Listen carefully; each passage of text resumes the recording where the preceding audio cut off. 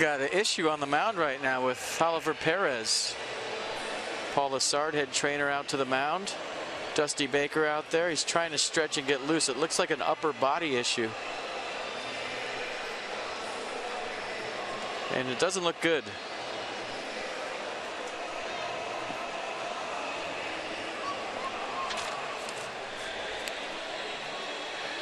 Home plate umpire Ryan Blakeney off to the right. I think it's an oblique. He kind of threw a practice pitch. He didn't finish a slider.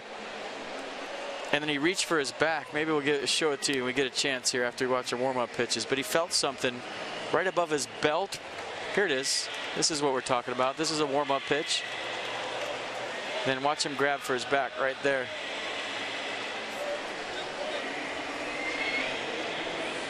And the trainer saw it real quick too, didn't they? Yeah. Got out there in a hurry. Coach Murph saw it real quick. He's waving guys out. Yeah, and that didn't look good either. Yeah.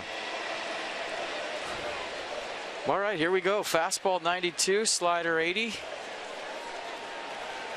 And cross your fingers and hope he's okay.